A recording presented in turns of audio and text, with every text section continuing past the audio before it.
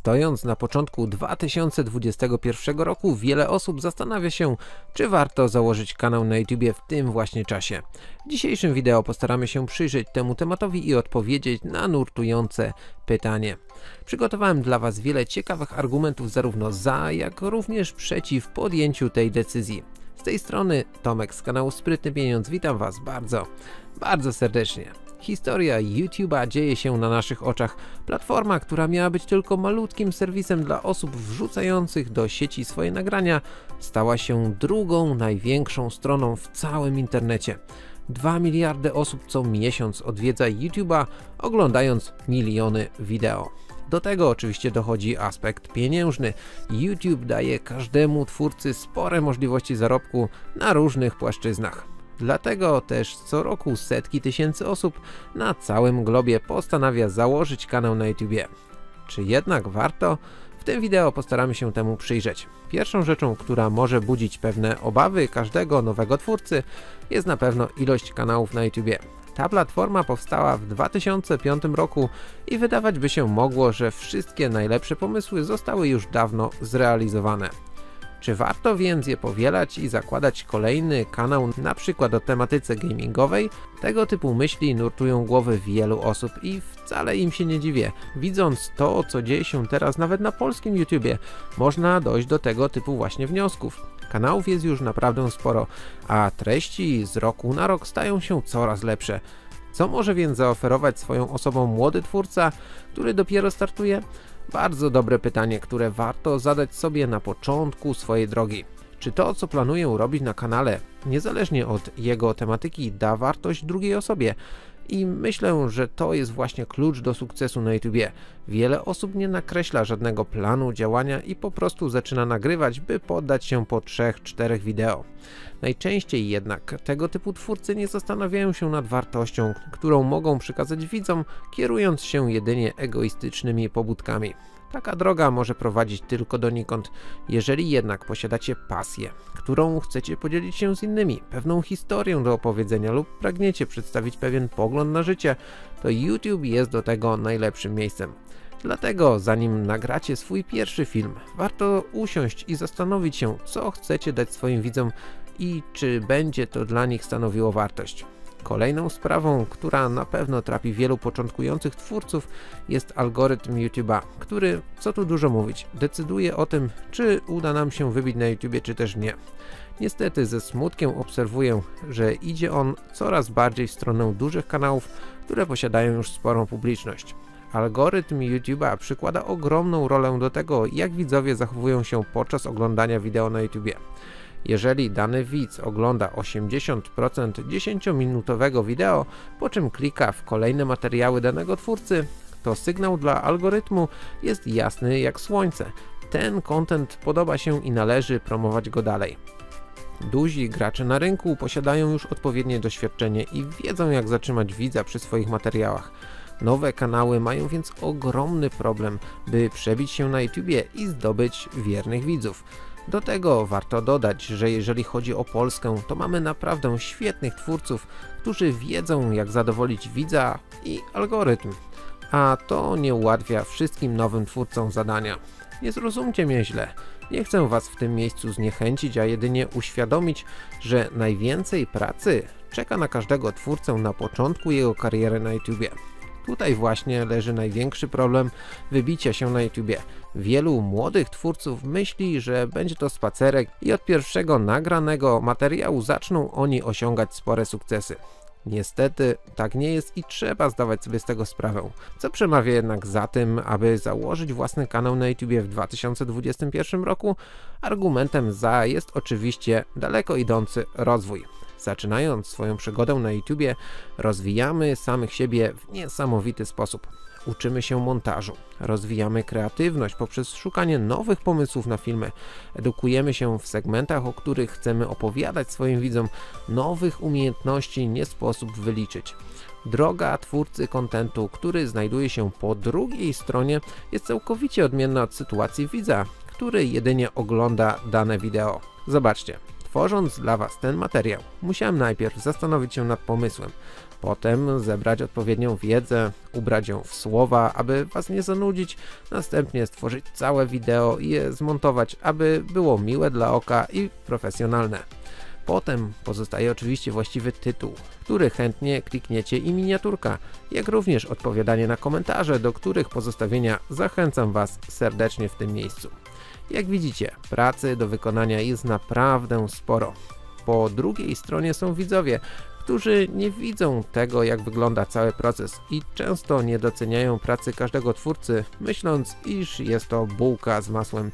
Inną sprawą jest również to, że każdy twórca musi poświęcić najcenniejsze, co posiada, czyli swój czas na tworzenie nowych materiałów. Zamiast oglądać seriale czy czytać książki, twórca musi pracować. Nawet kiedy prowadzi kanał gamingowy, to podczas nagrywania rozgrywki musi skupić się na komentowaniu tego, co robi, odbierając sobie przyjemność z gry. Prowadzenie kanału na YouTube jest więc często sporym wyrzeczeniem. Jaki jest więc kolejny argument za tym, aby założyć kanał na YouTube w 2021 roku? Na pewno są to pieniądze. Nie można ukrywać tego, że każdy YouTuber w pewnym momencie swojej kariery zacznie zarabiać.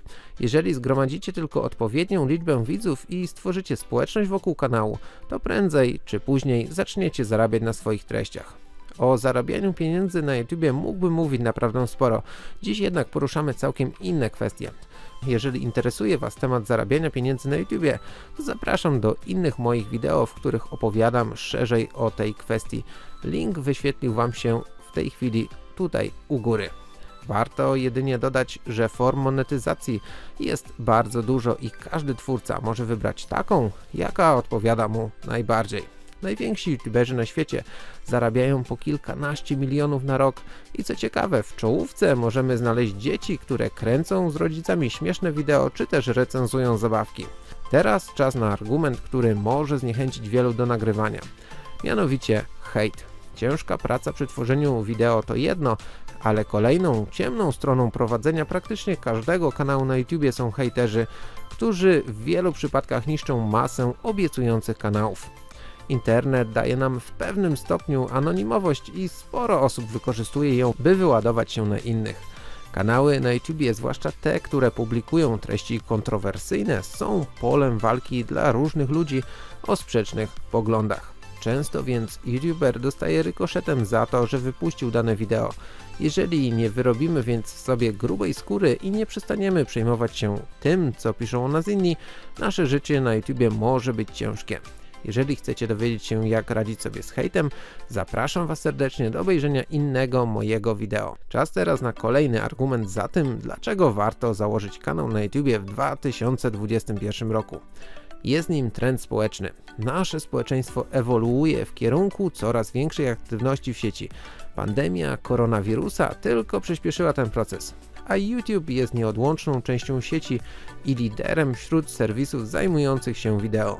Co ciekawe, próby stworzenia alternatywy dla YouTube'a, innych stron takich jak chociażby Facebook, nie przyniosły powodzenia i detronizacji YouTube'a z pozycji lidera. Nie zapowiada się również, aby stało się to niebawem. W związku z tym ta platforma ma jeszcze wiele do zaoferowania wszystkim, którzy chcą zacząć z nią swoją przygodę. Kolejnym argumentem za tym, aby założyć kanał na YouTube w 2021 roku jest budowanie własnej marki, dodając wartościowe wideo, które oglądają tysiące, a czasami miliony widzów, sprawiamy, że nasz status rośnie. Zwiększając naszą wiedzę w oczach innych osób, stajemy się ekspertami, którzy są cenieni. Nieważne, czy posiadacie kanał o gotowaniu, ćwiczeniach fizycznych, czy nawet grach, widzowie, którzy Was oglądają, zaczynają Was podziwiać i nawiązują sympatię. A tak naprawdę nigdy nie wiemy, kto jest naszym widzem. Czasami może okazać się, że widzowie oglądający nasze materiały mogą stać się dla nas na przykład naszym nowym pracodawcą, czy też partnerem biznesowym. O, zróbmy teraz mały eksperyment. Wszyscy ci, którzy oglądają to wideo, niech napiszą do mnie e-mail na adres sprytnypieniądz@gmail.com z propozycją, czy to współpracy biznesowej, czy pracy dodatkowej lub na pełny etat. Przyjmę naprawdę każdą propozycję. Jeżeli za rok ilość zapytań przekroczy 100, nagram wideo na ten temat, aby udowodnić Wam, że prowadzenie kanału na YouTube daje wymierne korzyści. tym miejscu warto dodać, że prowadzenie kanału na YouTubie to również możliwość nawiązania niesamowitych znajomości. Ja sam poprzez prowadzenie kanału na YouTubie mogłem poznać wiele osobistości, których nie miałbym szans poznać, gdybym nie prowadził kanału. W związku z tym myślę, że jest to jeden z kolejnych plusów, jakie należy zaliczyć do zestawienia. W dzisiejszym wideo przyjrzeliśmy się wielu argumentom przemawiającym zarówno za, jak również przeciw założeniu kanału na YouTubie w 2021 roku. Mam nadzieję, że to wideo dało Wam wartość i jeżeli oglądają mnie teraz YouTuberzy, to oczywiście zachęcam Was do pozostawienia komentarza z nazwą Waszego kanału pod tym wideo. Jestem ciekaw, ilu Was będzie. Oczywiście ten materiał jest jednym z wielu, jakie pojawiły się na tym kanale. Jeżeli interesujecie się tematem własnego kanału, zapraszam Was serdecznie do obejrzenia innych moich wideo, które ukazały Wam się właśnie na ekranie. Dodatkowo zachęcam Was również do odwiedzenia mojej strony zdominujyoutube.pl, na której znajdziecie mój autorski kurs, w którym uczę, jak od zera zbudować silny kanał, który przyciągnie publiczność, wybije Wasze wideo na pierwsze miejsca w wynikach wyszukiwania i pozwoli zarabiać pieniądze dzięki własnemu kanałowi. Dzięki wielkie za uwagę i do zobaczenia wkrótce.